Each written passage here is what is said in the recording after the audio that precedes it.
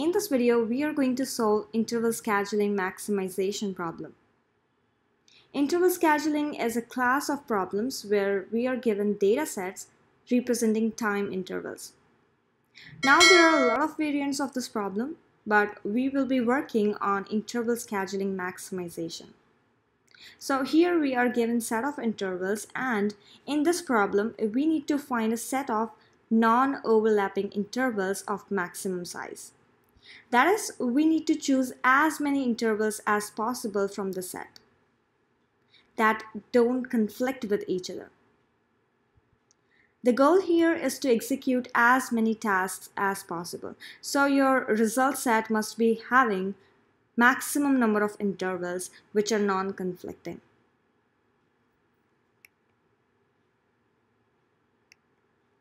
Here we can see non-overlapping intervals are A and D.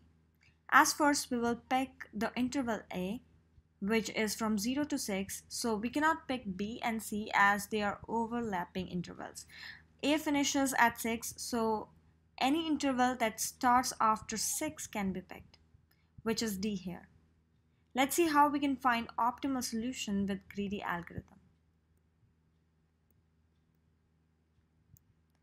The steps are: we're gonna sort intervals by their finish time and choose the earliest finish time interval, as the goal is to choose the maximum number of intervals. If we choose interval that is finishing earlier, we will be able to include more intervals in the set, right? And with that, we need to check the next interval should not conflict with the one we just chose. For instance, these are the intervals. Remember the finish time of interval that we just took and compare it with the start time of the next interval.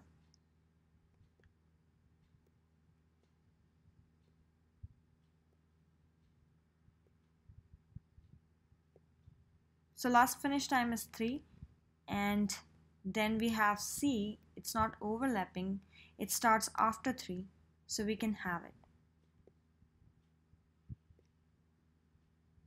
So we choose the next interval only if it starts after the last finish time. If it overlaps, we won't pick it.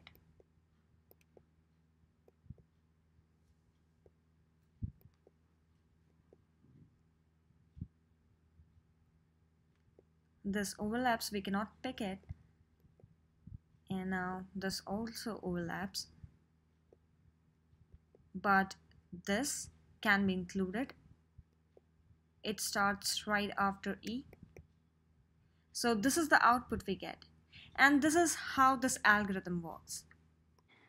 Now let's analyze the time complexity for this problem.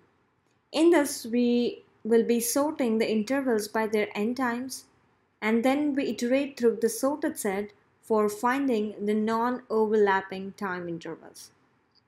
So sorting gonna take n log n running time, plus there will be n iterations. So total complexity will be order of n log n plus order of n. We can ignore the term O(n) here, hence the time complexity for this problem will be order of n log n. Now the space complexity.